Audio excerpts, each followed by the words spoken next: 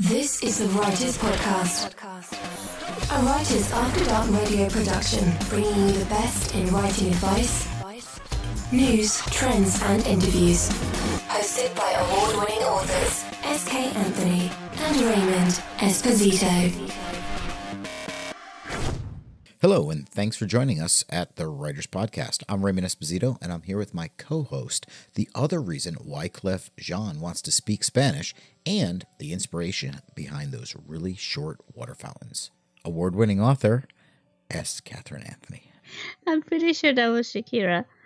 I'll let her have it. Maybe I'll take the water fountain since I am short, but the art of writing, it requires a lot of practice. And since it's such a layered craft, improvement also comes in layers. True. When we think of writing, we think of the final product, the entire story. But deciding how to improve both a story and your overall craft, that requires an examination of all and each of the parts. Questions such as improvement needed with grammar, with character development, pacing, with the plot, or even the dialogue. You can sort of think of it like you would baking. There's the actual dessert you're making, say chocolate cake versus carrot cake. And then there's the ingredient and the quality of the ingredients, the amount you use, and the order that you add them. How long you bake it all and how long you let it cool.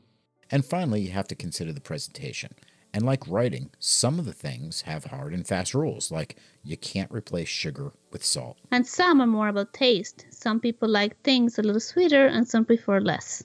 So when you're figuring out the places where you can improve your writing, you need to be able to separate the subjective stuff from the objective stuff before you can focus on the right stuff. Objectivity, of course, is the biggest obstacle to improvement. For example, feedback from reviews can be very subjective. They can. There may be nothing wrong with your style or mechanics.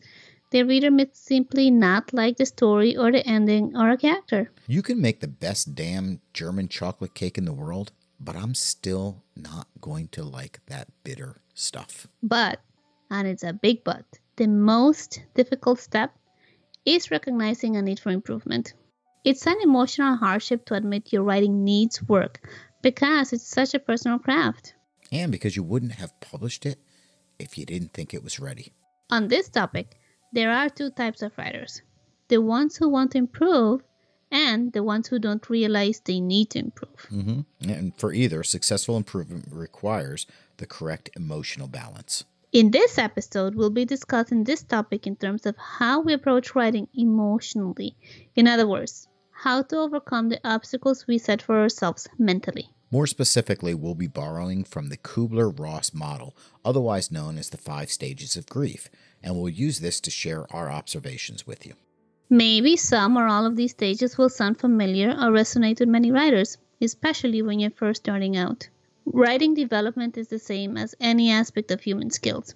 It builds over time and with practice. One way to look at it is with the famous 10,000 hour rule, which says it requires 10,000 hours of work to master any skill.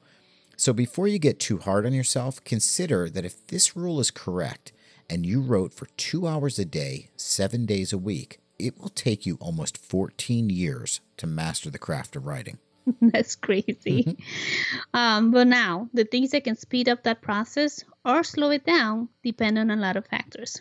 But the first step is recognizing the 5 stages of writing grief and working through them objectively. So our mission in this episode is to discuss the cycles of emotions, highlight the typical emotions and behaviors you will see in each stage, and provide some practical tips to help you overcome each. Let's start at the beginning with the first stage in the cycle. The stage where a writer isn't quite ready to admit there is a problem, which is denial. There are 2 forms of denial. The first is the writer who has invested so much time into the work they can't bear the thought of having to go back to it. Often these writers think, no way do I need to research or learn anything else because I'm just so good. The second type of writer can't see their strengths and their weaknesses, and their denial takes the form of, I'm just not good enough, I can't do this. Whichever your issues, the result is the same. It's impossible to improve if you're so emotionally invested in the work that you can't take an objective look at the issues. Usually, it's the first type of denier who simply lacks knowledge of the writing rules. They can't understand why the use of a cliche is a bad idea, or they can't see the struggle created by their run-on sentences.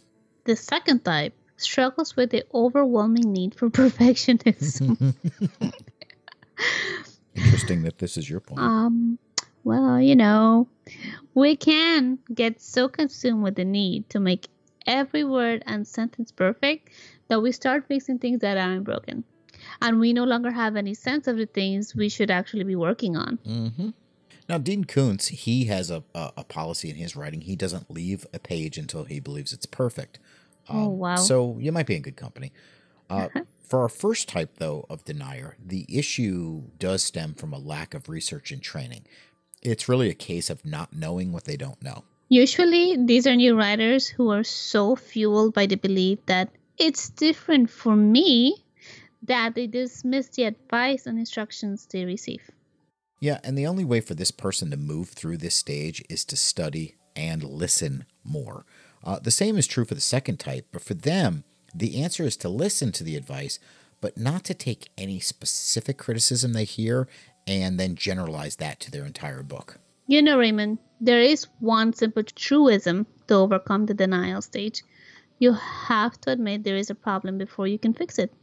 So how do you know if you're in denial if you're in denial? Well, if you're one who believes you know everything there is to know, but are constantly shocked by the industry standards, maybe it's time to at least read up on what they're saying before assuming you're king or queen of publishing. Yeah, and you also have to be aware and beware of confirmation bias.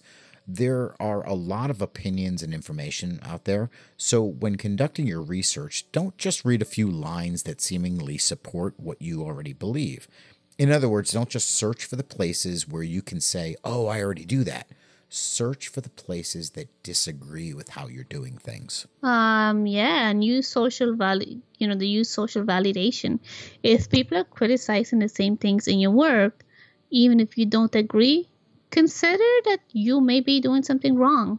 For the second type of denier, you need to avoid your desire to just escape and forget it all. Just because the work isn't perfect doesn't mean you should devolve into a Netflix binging spree. But I like Netflix. I like Netflix. But in either case, when the harsh reality that you need to improve hits, you can expect stage 2, anger. There's just no way around it. When you write and publish a book, you're in for some disappointment from the criticism you're going to receive. James Joyce's Ulysses, which is a classic piece of literature, has been criticized. And Stephanie Meyer's her Twilight series is a best-selling series that has also been criticized. James Joyce's response, of course, is much more tempered because, he's dead. But whether it's your first time receiving critiques for your novel or being rejected by an agent or trying to wrap your head around some crazy idea you're supposed to embrace, the frustration will inevitably result in some level of anger. Sure, and part of that may just be normal defensiveness, and part of it may be because you're not hearing what you wanted to hear, which is, wow, this book is great. Well, it's normal to get angry, and it seems very unfair after all your hard work that others aren't a little more supportive or at least more careful with their criticism. In the anger stage, we often have one or all of the 3 reactions. We yell at each other, we yell at ourselves, or we project the blame. In the first case, before you start a social media war or call your critics stupid poopy heads, consider what part you played in the criticism. Yes, they may be unforgiving or they may be overgeneralizing the issues, but if any part of what they say is true, you have to own that part of it. If you're fighting several social media battles over your book, it's a pretty good sign you're in the anger stage. And in the second, it's okay to be mad at yourself that you made mistakes. But also remember to take a step back, take a break, and get a fresh perspective before you start screaming, I suck at everything. If you angrily attack your own writing skills and have internal conversations about your unworthiness and uselessness, you're probably in the anger stage. And the third outcome is a little more challenging, mostly because it's the wrong focus, but also partly because some of it may actually be true, although unchangeable. You can recognize the blame game because you'll have angry thoughts, such as, if only my job, my spouse, my friends weren't so demanding.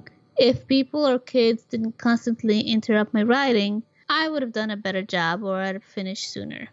Why do you have to pay bills or feed your family? Why does Facebook even exist, those bastards? In any case, that sudden recognition that your work needs work can go from frustrating to infuriating, and sometimes you just want to scream. It's normal because suddenly your dream of wanting to write a book has turned into a terrifying nightmare. But thankfully, anger dissipates. So what happens? Well, most of us just end up moving on to the third stage, which is bargaining. You see, anger is not a state the human body wishes to maintain. It's stressful, even at a cellular level. I would love to tell you sometime about the story about boons and stress.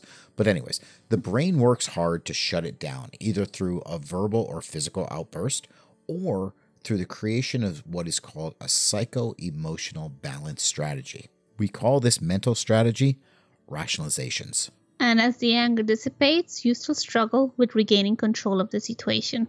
Since improvement, such as rewriting the book, is too long a process for such an immediate need, the writer in the third stage attempts a shortcut. The shortcut is called bargaining. Bargaining comes in many forms. It's a self-negotiation that focuses on changing rationalizations for your errors rather than changing the errors themselves. Yeah, for example, you might invest your time in finding some exception to the rules that you can apply to your choices. Things like, well, I read in 10 years classic grammar will be dead anyway, so why do I have to read it? Or you may make invalid comparisons such as, hey, Stephen King, J.K. Rowling, and George R.R. Martin write 1,000 plus page books, so why can't my book be their length? Or, and perhaps the worst is, you'll create explanations for your bad writing choices, grasping at straws to save the work you already completed. Basically, trying to defend the indefendable. If only you could make a deal with a sorcerer at this point, you'll gladly promise your firstborn. Look, a good parent teaches independence anyway, so... Fly, birdie, fly. Yes, fly away. But seriously, in the bargain stage, we can get desperate enough to forget logic. So in the end, most of us have very little luck with our bargaining efforts. Yeah, and the answer isn't to spend your whole life reading every book on writing and on the publishing industry, but it's also not to pretend certain rules or conventions aren't important or that they don't apply to you. If your response to justified criticism is that you're too good a writer to concern yourself with things like acceptable word count, antiquated grammar rules, or silly things like sticking to a genre, which is hard, by the way, you're putting a noose around your neck. Yet sooner or later, to be a great writer, you'll need to play by the most important rules, which means if it doesn't come natural, you're going to have to work. And that realization almost always leads to stage 4, which is depression. This is the point when we feel the most hopeless. And it's like the second stage, but instead of feeling angry, now you're feeling crushed. Your entire writer's belief system has been challenged. It's a heavy weight to accept the fact that you need to improve and that the improvement's going to take a lot of work. Sometimes this stage includes a bit of a pity party.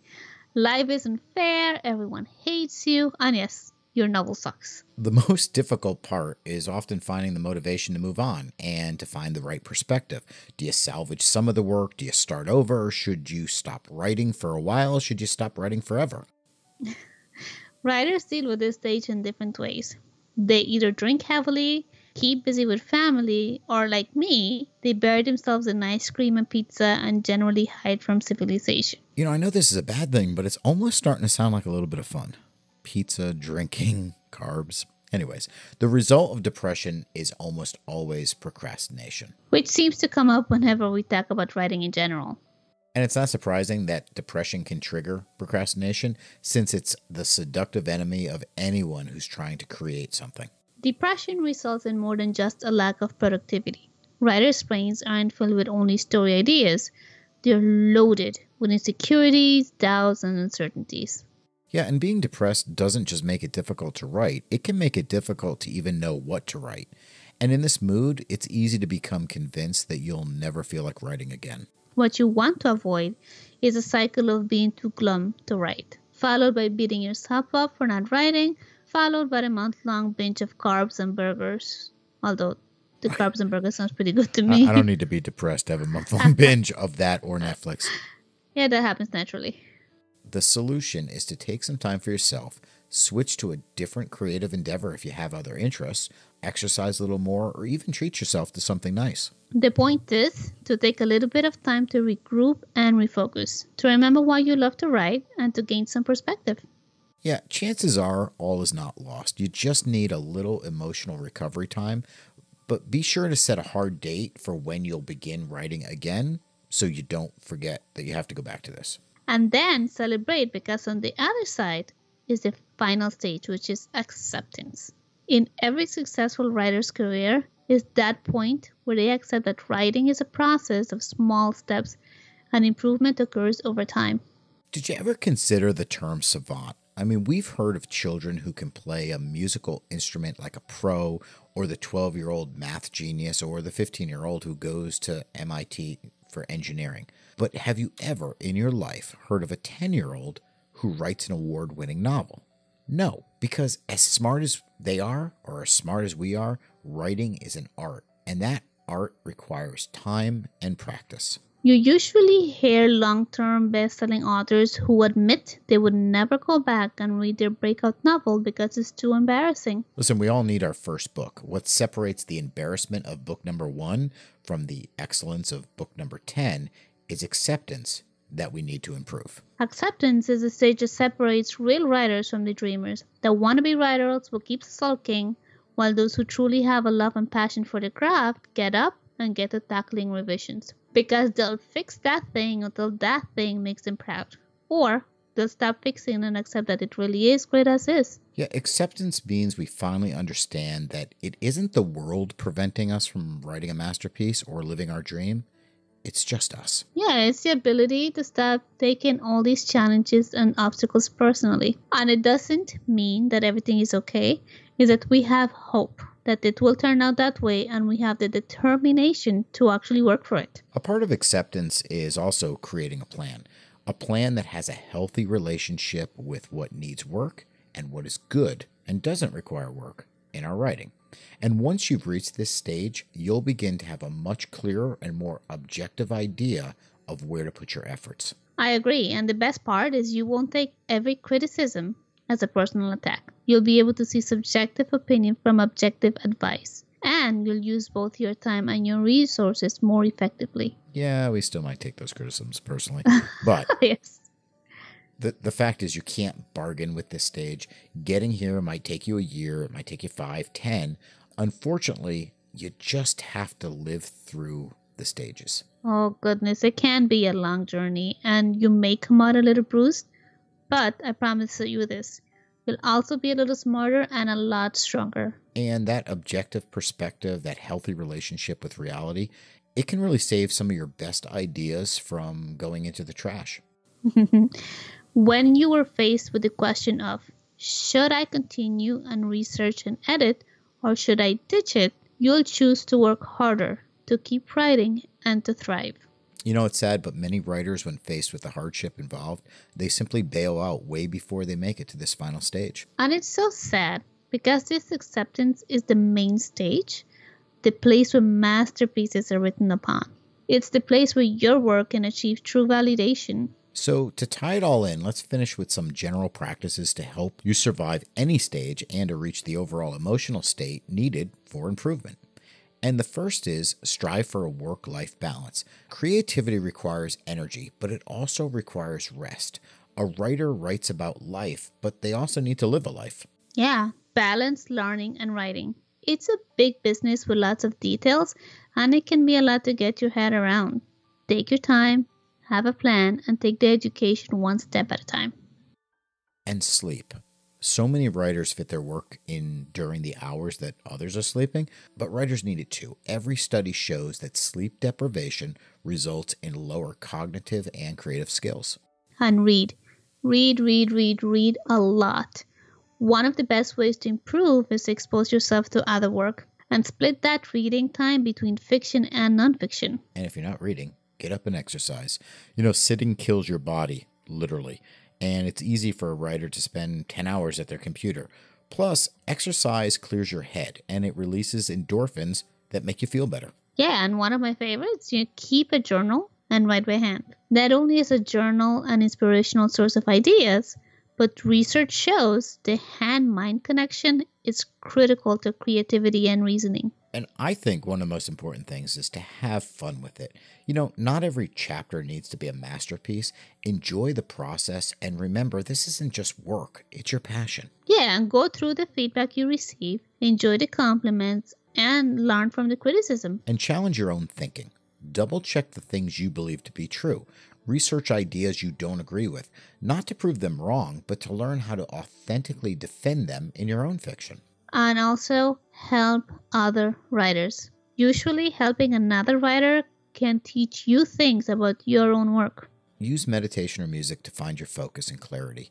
You can't force the writing, and 10 good minutes is better than 2 painful hours. Most importantly, approach your writing with your eyes and your mind wide open.